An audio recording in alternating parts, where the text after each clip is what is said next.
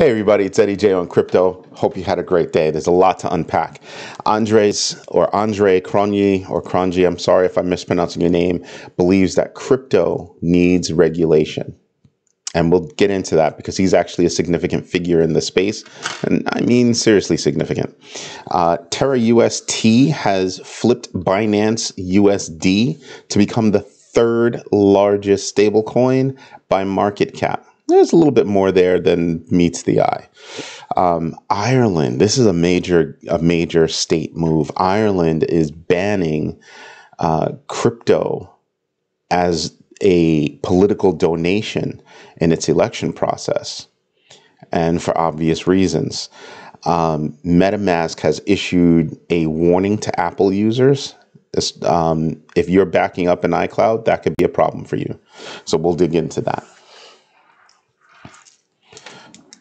So, first, Andre Cronje, we'll just call him Anya because Andre, I know I'm killing his last name. I'm so sorry. If you see this, I apologize.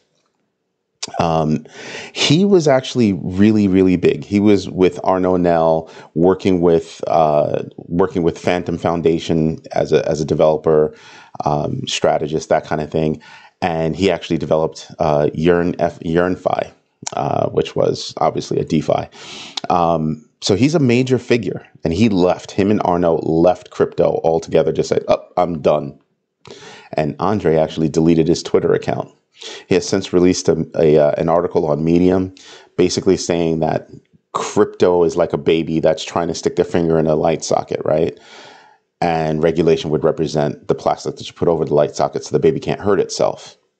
That actually kind of makes sense when you think about it. There are a lot of people investing in crypto that really aren't taking the time to understand or haven't matured enough to understand what's really going on, and that could put them at risk.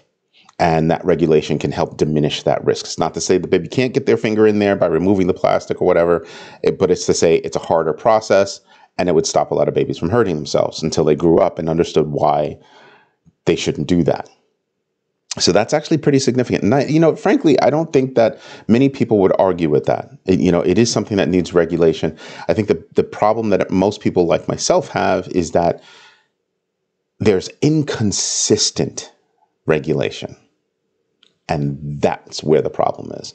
So we'll see how it all pans out. But it's pretty cool that he actually came out and said something like that. At least that's how I feel. And I do believe that crypto needs some regulation. I'm not saying it needs an iron fist or anything like that, but it also can't be the wild, wild west. Just saying. Stablecoin Terra UST overtook Binance's USD to become the third largest stablecoin by market cap. Now, that's really cool, but there's something else, and that says that it's that's 15% move, a 15% move in 30 days. Okay, so that's significant, but what's even more significant is that was a 15% move on about a quarter of the volume. So Binance USD has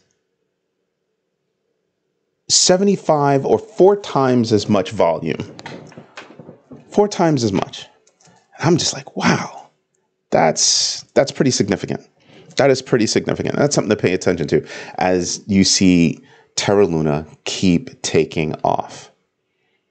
Usage is going up. I think volume is going up. There are a lot of things that you should be paying attention to. And right now it's on sale. It really is. I think it's at $94. And we'll get into the numbers a little bit later, but I think that's where it is. Ireland banning digital asset donations to political campaigns is a very big deal. The reason why is because Russia has been interfering with elections around the world for a while, and governments are taking notice and they're doing something about it. And this is one of Ireland's things that they're doing to kind of thwart that. And it's significant because, with digital assets, you can get external interference. And by cutting that, you're diminishing that external interference, meaning you're diminishing another route that money can take to invest in undermining your legal practices within your own state. It goes to show you, Russia's not innocent, and they've been doing a lot of nefarious things for a long time. So it's something to think about. And I think it's a smart move. I think they're doing other moves as well, but that's a significant move, and it's meant to send a statement. Now, this last one, MetaMask issued a warning to iCloud users. So if you're an iCloud user and you have a MetaMask account, if you are using iCloud, iCloud will actually back up your private keys into the cloud. If you get phished and your account is otherwise compromised, those MetaMask keys are sitting there and ripe for the taking. So they're advising you to create strong passwords for your Apple account, because right now you can actually use Apple Pay directly to purchase coins instead of directly depositing Ethereum or Ether or ETH into your wallet, to make those purchases. That is significant. That is very much significant. So pay attention to that. I would take it a step further and say, hey, look, listen, if you're doing something like that, like I have an iPhone. I do not back anything up to iCloud. Nothing. Not even my pictures. Nothing. If I lose it, I lose it. It's my fault. I lose it. But I treat my phone as if I'm walking around with a private bank. I want to make sure everything on that phone is secure. Can't open up an app without me unlocking it. Things like that are a very big deal. So if you have a MetaMask account and you're using the MetaMask app on your iPhone, ensure that you are using a very strong password for your Apple account. Okay? And be mindful of any phishing that would go on, because it's not going to be necessarily Apple's fault that you got phished, somebody snagged you, and you gave up your account information, and all of a sudden they've got access to a lot of information. Be mindful of what you're backing up and where you're backing it up to. Okay? Let's hit the numbers. It's been an interesting day. An interesting day. We'll put it like that. Okay? Actually, you know what? I didn't open up the spreadsheet to show you winners and losers. And, just to be consistent, let's do that. Just bear with me for a moment. Machine's not too slow, but let's make sure it opens up. You know what? Let's hit DeFi Llama. We've got 212 billion in total value locked. That's actually a significant number. Doing well. Not too much movement up and down, but doing well. You have fear and greed index. Let's refresh this to make sure. And you're at 27. So we've moved in the wrong direction, and we're in fear, but at least we're not in extreme fear. And again, I still see that there's a significant, from right around here, there's still a significant amount of pent up positive energy. There's a lot of positive going on right now, not a lot of negative, except for Russia's stupid ass war. I know. I'm trying. Just one of those things. It's a stupid ass war. I could say a lot more about that. I'm not going to, but until that macro event is changed, that pent up energy is going to stay pent up with certain leakages that happened. Like a couple of weeks ago, we bumped up a bit. Today we hit 41. We're back down to battling to stay within 40. We were down as much as, I think, 38, 39 for Bitcoin. Bitcoin's right now at 40,886. So you can see right here how we dipped so far down that we were in the 38 range right there. Right. So there's significant opportunity to move back up. But imagine what that move up would be like, even in the short term. You're talking about bounces of different coins from 5 to 10% like that. And there are a lot of opportunities out there. And we can take a look at, just popped up. There you go. We can take a look at this, and you can see Ether was down at around 28, 29, just a couple of days ago. Luna is below 100. It was at 122 just a few days ago. April 4th or something like that. April 4th, April 8th, around there. So that's a lot. That's big move. So you still have that potential of those moves that are going on. Solana's down a lot. Even though it's in the green right now, it's green because the last move was green, but it's still down by a significant amount. So is Avalanche. So is Cardano below $1. That's a steal. Ripple below, below 80 cents. That's a steal. It was at 70. Think about this. That was a 10% move. Did you miss it? It was a 10% move. It was at 70 cents just a couple of days ago.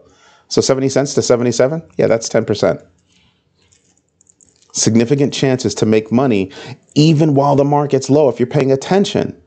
That's all I'm asking you to do is do your research, start to understand rhythms, and pay attention to what's going on. There's money to be made.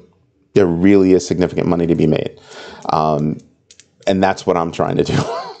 Make a couple of bucks here and there. And it's not necessarily, oh, you have to hold on for dear life to everything. That's not it. That's not it. I have a bunch of stuff that I'm holding, and I have a bunch of stuff that I play with, right? And I skim the profits from the play with and put it over there. Skim, put it over there. Skim, put it over there. And then I wait for another dip and I buy back in. And then I just wash, rinse, repeat. That's it. That's it. That's all I'm trying to do. Just a little bit at a time. And you'll start to see, well, I wanted to make, $1,000. Great. You can do it in chunks of 50, chunks of 100. Maybe you get lucky and there was a really big move, but most likely you're going to do chunks of 50, chunks of 100. That's really where you are. 5 to 10% move. Boom. 5 to 10% move. Understand what those rhythms are going to be, right? Or what they are. Doesn't predict the future, but you can kind of see what they are. And I'm never fully out. So if things start to shoot up, I don't have that fear of missing out or FOMO because I'm already in. I've got my whole hodl thing right here. I DCA over here and I'm investing and playing over here. Long term, short to mid term. That's how I'm doing it. And I didn't switch the screen, so you didn't get to see anything. So we'll go back. DeFi Llama 212, Fear and Greed Index 27. You're at the, you're fearful, but you're close to extreme fear. But I think it's moving in another direction. You still have a lot of pent up positive energy. And this still looks like what happened here, what happened in this range over here, what happened even in this range as it went down, it eventually went up. These are the moves that I'm talking about. This is what I'm saying you should be paying attention to.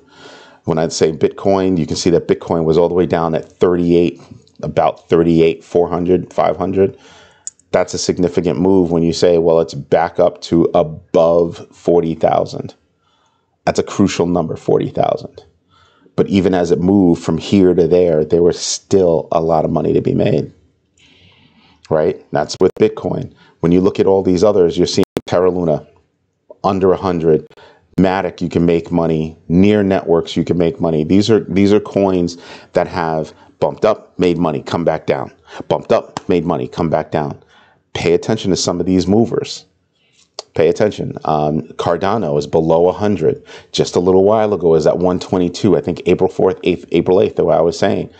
There are movers that you can make money with. Okay, pay attention to those things. And you can see right here where, UST, actually, let me unfavorite and then show everything. And you can see how UST has flipped Binance. Binance is actually in a deal with Gulf Energy. They are a holding company in Thailand. They got investigated in Thailand and they said, hey, you're doing digital asset businesses in the country illegally. So they had to kind of shut down. And Gulf Energy made an investment in Binance. And this is how Binance is going to start taking steps to move back over into Thailand. So there are things going on around the world that are positive and that are going to have a long-term effect. Right. So pay attention to these things. It's not hard to sit down for, 10, 15 minutes. If you have it, even 30 minutes a day and just sniff around, look around, see what's going on. Pay attention to the charts. Pay attention to the news. Pay attention to what these projects are doing. Go to their Twitter accounts. Go to their website. What are they doing? Did they make an announcement that they're going to do something that the street hasn't picked up yet, that maybe I didn't even report on yet? And you go, wow, that's going to be positive when people start talking about it. That's an opportunity. I have spoken about more opportunities than I've actually invested in. And then I've turned around and watched a lot of those opportunities come to fruition, where I could literally point to a couple of things and go, man, I just missed 20% right there. Oh, I just missed 10% right there. I can't catch everything. I can't. But I'm teaching myself to start to identify when some of the coins that I'm interested in are making moves that aren't hitting the general population yet, and then saying, oh, I can make a move on that, right? That to me is a big deal. Now, for me, I'm looking at getting into some more Cardano. Who else was there? There was Cardano. Algo is another one that I want to get into. XRP is another one I want to get into. There are a few coins that I really want to, build more with those particular coins. And the reason why is because they're going to do something. They're going to do something. And if they're going to do something, I want to be a part of that positive move. Again, a lot of these coins are nowhere near their all-time highs. Nowhere near. So I have an opportunity to get in while it's low and sit back for a little while and watch them rise. That's what I'm talking about. So if you find my information helpful, useful, do me a favor, hit the like button, subscribe to the channel. Kind of tells me that, hey, I'm doing things that's helpful to people. So that's a big deal to me. I like helping people. And it also helps me show my kids that, hey, we're doing positive things, because this is who I'm sharing it with. And also hit the notification bell so you know when I'm dropping another video. Anyway, this is Eddie J on crypto. Hope you have a great day. Bye-bye.